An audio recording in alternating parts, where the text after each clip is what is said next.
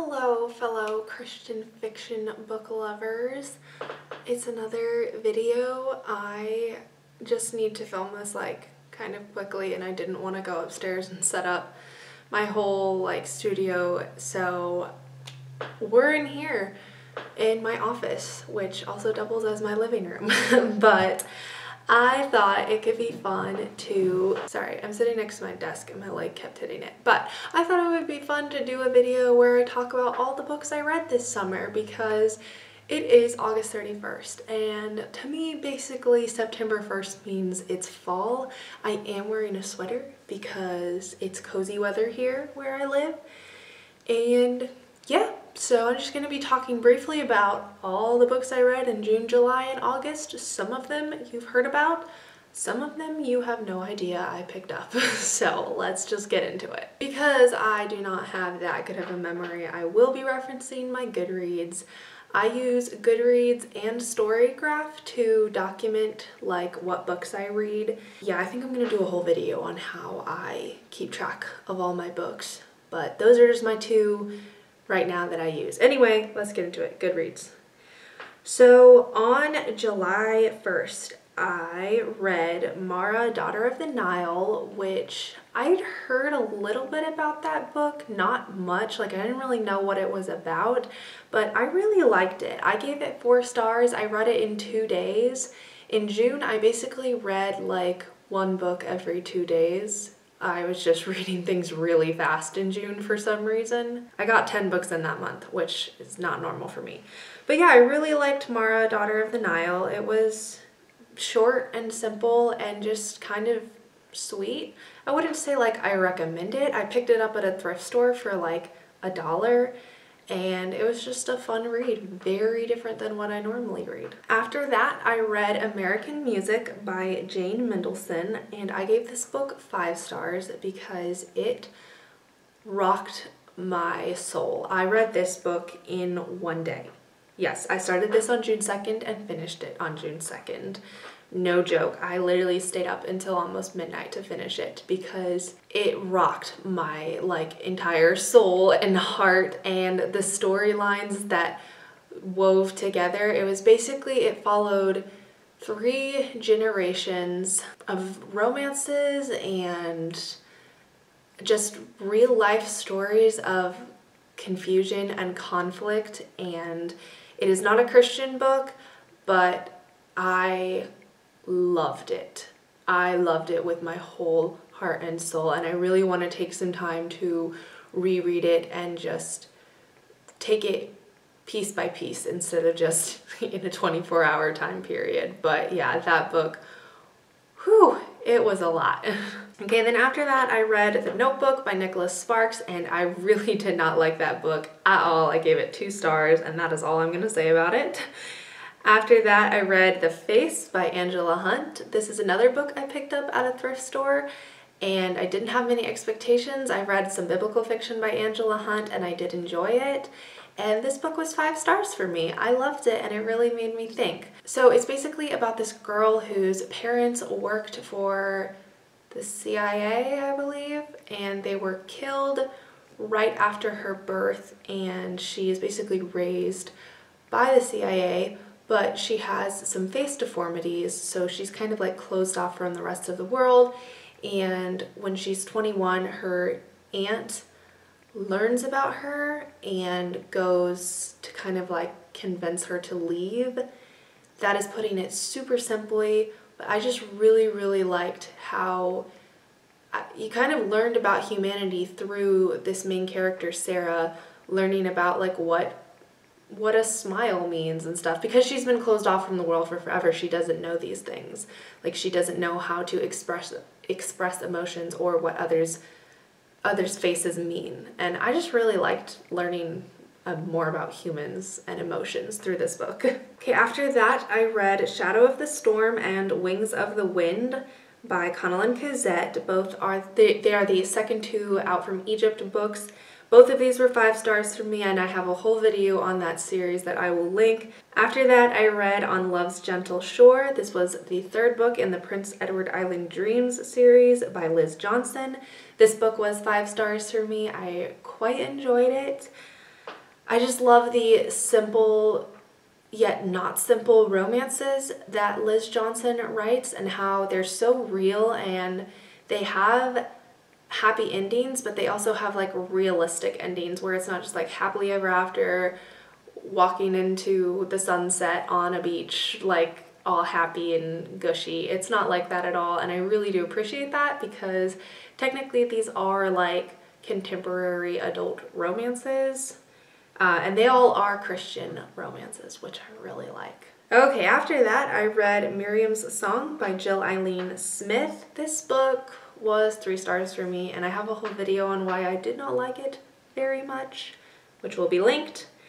After that, I read Born of Persuasion, Mark of Distinction, and Price of Privilege by Jessica Dotta.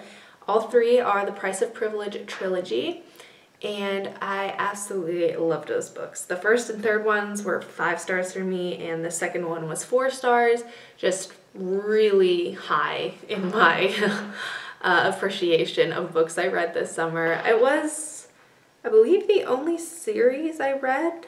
Yeah, it was the only series I read this summer, except for Out from Egypt, the last 2 books. But I got to read all these back to back, and it just felt like one marathon, like, series read, and I loved it so, so much. It was so good. I read the first 2 books in like 3 days each, and then the third one took me a week, but I was also on vacation in California, so I had other things going on. But I just love this series. Have a whole video on that one too. Okay, the final book I read in June was Dreams of Savannah by Roseanna M. White, and this book was just one of the sweetest romances I have ever read. It was so cute, but it also was like really good character development for Finn, the male main character. I just loved his character development so much, and it was not what I expected from that book at all. Delia, the female main character, she definitely like progressed within the book and learned how to like kind of face reality. She has a very active imagination, which spoke to me because I am constantly creating stories in my mind, and that's kind of her. We open with her just imagining this romantic scene, and we do close with like the conclusion is very sweet and romantic and happily ever after. But it all fits within the story, and I really liked it. So I definitely want to read more by Roseanna M. White. I know she has some World War stuff. Okay, after that I read Newton and Polly, A Novel of Amazing Grace by Jody Hedlund. And I've read a couple of Jody Hedlund books now, and this one was not my favorite. I gave it 3 stars just because I felt like the character development was extremely rushed and the plot was very lacking. Okay, after that I read Under the Magnolias by T.I. Lowe, and we all know that I am absolutely in love and obsessed with that book, so enough said, we'll link my reviews on it. Then I read Nightbird Calling by Cathy Gohlke, also obsessed with this book. It just was so heartwarming, even though the story was so tragic. A lot of stuff happened in this book, and it felt a lot longer than it was. But I loved every minute of reading this book, so highly recommend it. It was great, and I want to read some other stuff by Cathy Gohlke because I was just blown away by this book. It was so good. So next I read Jewel of the Nile by Tessa Afshar. This is her most recent release, I believe, and Tessa Afshar has been recommended to me by like everybody. I think half of my recommendations in the comments of these videos are like, read Tessa Afshar. So I finally did, and I really liked it. It was a very realistic biblical romance, but it was also so cute and just adorable. Like, I loved the romance, and the characters also like had their own separate plots outside of the romance, which just A+. So I gave that one 4 stars. It didn't quite have like, it wasn't like life-changing. I saved 5 stars for like life-changing, but I would give it like 4.5. After that, I read The White Rose Resists by Amanda Barratt, and I love this book. It's based off of a true story. The characters were so brave and so dedicated to their cause. It is a World War II novel. Oh my gosh, just so good. I know Amanda Barratt has 1 or 2 other books set in World War II, and I definitely want to read them now because I just Loved her writing style. It was so fast-paced. Not like super fast-paced, but fast-paced enough where like I just kept picking it up. I actually had to take breaks because it got very heavy very quick. And then I read Letters Across the Sea by Genevieve Graham. I read this book in basically 2 days. I didn't mark it until the third day. I just spent a couple hours one day reading this book, and it was so beautiful. It just really touched me, and I really, really liked that book. So yeah, I highly recommend that one. The next one I also highly, highly recommend. I just highly recommend this author, any of her books.